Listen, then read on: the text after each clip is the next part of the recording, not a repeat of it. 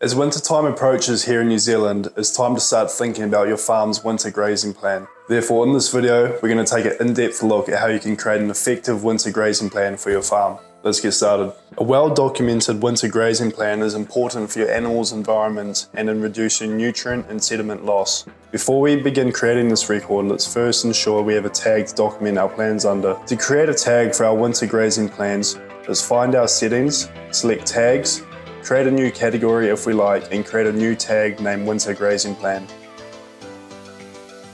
Then select Save and Done. Now, let's switch to the web app. We will create our Winter Grazing Plan record on the desktop as we will be utilising multiple map layers.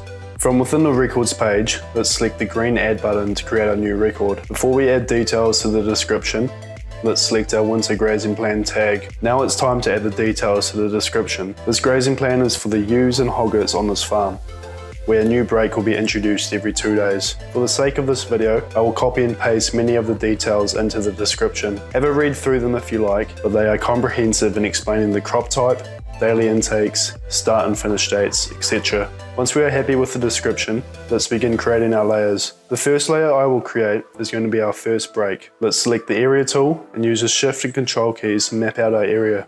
The Shift key snaps to the nearest corner, and the Control key stays flush with the side of a paddock or existing layer. Complete the area by clicking on our starting point again. Let's name our area Break 1. We will also select its colour. Next, I will speed up the video, but I will be following the same steps to create our next map layers.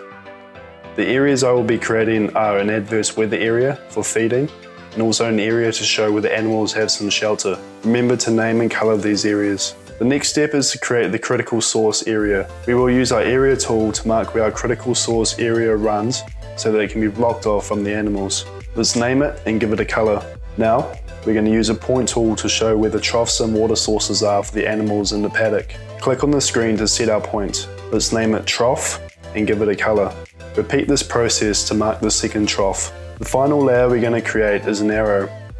This will be used to show the direction the break will be moving every 2 days. To do this, use our line tools to create the shape of an arrow.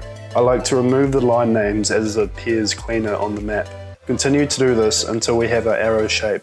Now that we have finished our layers, select Save and Close. The next step in this record is to select the paddocks for which this record applies to. To do this, we can go to our map, zoom in, and click on the paddocks where our areas are located in. Once we have selected our paddocks, we can also add attachments if we wish.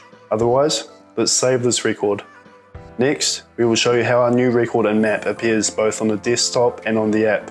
We can clearly see all the layers, the direction the break is moving, and we have all the information we need in the description about this record.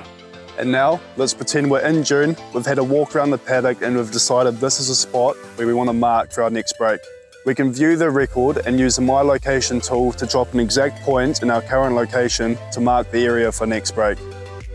These map layers can be created on the phone app, however we will use the desktop for more accuracy. After dropping our point on the phone app, we can head back to the web version and view this map layer. We can use this point to create an area to show our next break. To do so, select our area tool and use the Shift and Control keys to accurately map out our new break.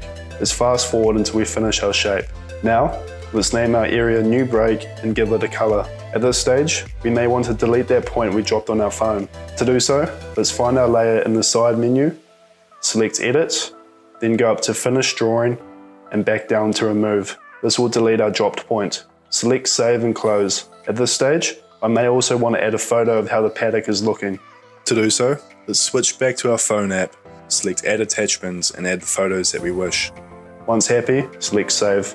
Now, let's create a task out of this record. Let's say I'm wanting a staff member to go put up that new break fence. I can select View Record and then select Create a Task. This will transfer all of the details from my record into a task. Let's add a note to the description informing Tom that I would like him to go and put up the fence. After doing so, I can scroll down and choose who to assign the task to. Let's scroll and find Tom. Next, we can select when this task is due for. Let's choose tomorrow. Once we save this record, Tom will be alerted and he can go and put up the fence. This is how the task and map layers will appear for Tom. He is able to view the instructions and also view the map to know where to put up the fence.